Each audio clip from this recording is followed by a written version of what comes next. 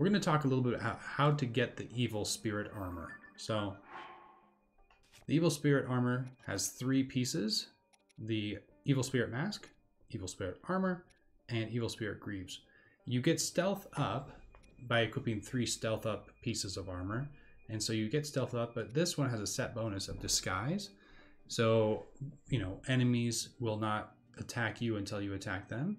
And then you also get bone weapon proficiency. So that could be attack, that could be a durability, it could be a few things, but really cool, the additional bonuses. So how do you get it?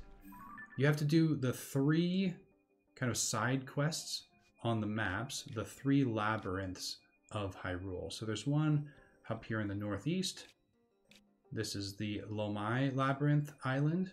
You have to start at ground level, and then you're going to go up into the Sky Islands. Just teleport to a close island, create a really fast airplane with like 20 fans on it, and you should be good. And then once you do the sky level, you have to go down to the depths. So there are 3 locations you have to repeat that pattern. There's that in the northeast, and then there's this one here, the North Lomai Castle, North Lomai Labyrinth. And then the 3rd location is down here in Gerudo. It is the South Lomai Castle, South Lomai Labyrinth. So when you go down to the depths, at the base of each one of them, there will be a Flux Construct 3 that you need to defeat. So make sure you are confident with your preparation to fight the Flux Construct 3.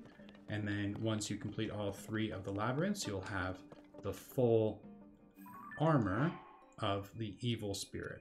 The Evil Spirit armor is actually called the Phantom Ganon armor from Breath of the Wild, but they renamed it, I think, because they're using Phantom Ganon in a few different ways here. So it'd be weird to have more than one Phantom Ganon in this game. Be like, that's not the same Phantom Ganon as before.